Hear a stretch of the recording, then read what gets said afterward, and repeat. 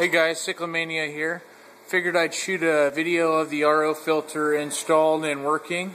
I'm pretty excited at how it turned out and how fast the unit is. It works really good. I was talking to my buddy at Indoor Garden Supply, I think it's IGS on YouTube, and he helped me figure out how to work this thing the right way. So basically what he decided was he bypassed that chlorine. We took out the switch solenoid that was there and figured out how to just run it normal. So basically I'll go over this and show you guys my install and my thought process behind it all. So basically it all starts over here where I added a water supply to the RO unit, and I know you guys remember my previous videos to basically where I had been getting my water supply from the house, right here at the water heater. So we just added this T in here, put this barb fitting in here, and today I just bought this unit right here, barb to barb, 3/4 to 1/2 inch to brass, which is 1/2 inch to 1/4. That's the only way you can go down. And then just a quick connect, and we run our water supply 1/4 20-wise over there. I'll go and show you guys that.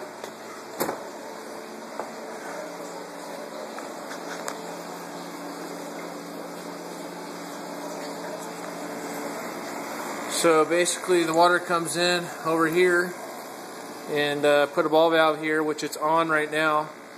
My gauge is broken. For some reason the paper in the inside, this is a brand new gauge, I'll have to go take it back, is touching the needle and preventing it from going forward. So basically I got to get that fixed. But basically I just took an L bracket, bolted it to the piece of wood here, threaded my T into there, and I built a little holder for the pressure gauge. It moves, and so it works really good. But basically my water supply runs back here and into the beginning of the RO stage, pre-filter, sediment filter, sediment filter, sediment filter. Then it comes out, runs through the membrane.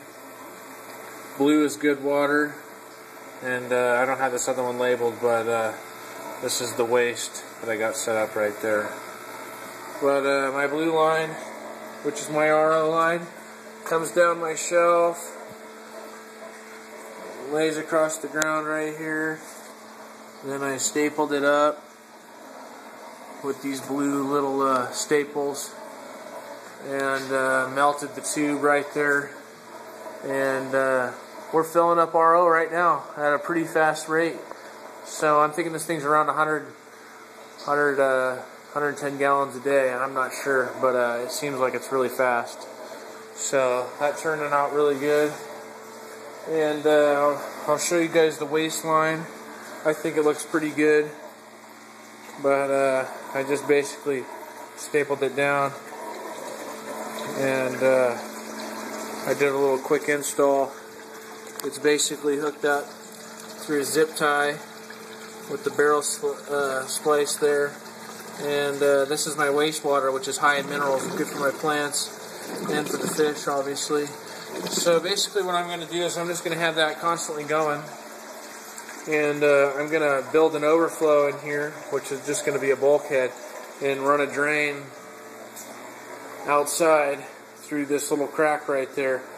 And basically I'll just have this, you know, sometimes whenever this RO unit turns on,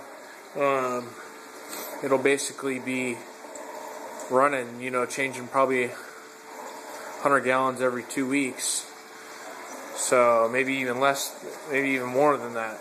But this will be on a float switch or a float valve. So that'll, well, actually I was going to do that, but instead I got to run them over to here and build a tank or whatever to hold water, and I'll have that gravity fed into here onto a float switch. I just did this for temporary, for it to fill the tub up. But there'll be a line that goes across here, and basically I'll be like 20 gallons over there, or 5 gallons of dosed calc water, and basically I'll just have that on a 1/4-inch drain that's gravity to about a float switch, one of those long barreled ones, and I'll have it dialed in, and we should be good to go. So I got to go out of town for a few days, and I'm basically gonna have this thing filling up while I'm gone. So I'm real excited for that. I was happy I was able to figure this one out with the help of my buddy. So one other quick mod I did today is I completely insulated the whole thing, all the pipe, and except for that spot's tied against the barrel, but put all this stuff in, which should help with any heat loss that I have going on with the pipes, since they get air all around. This tank's doing really good. There's that peacock. You can see he's starting to get blue, or really blue, on the front of the face, and already starting to turn yellow, and it's only been about a week since I shot that video. There's another male in there, an OB peacock. He's going to be pretty tight.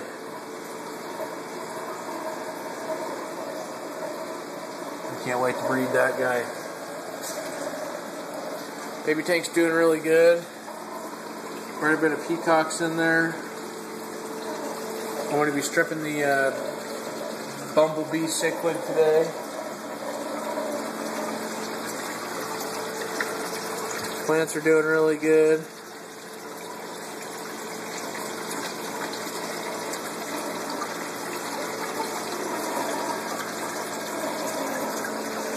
Well, I hope that gets you guys excited about this. It's almost there.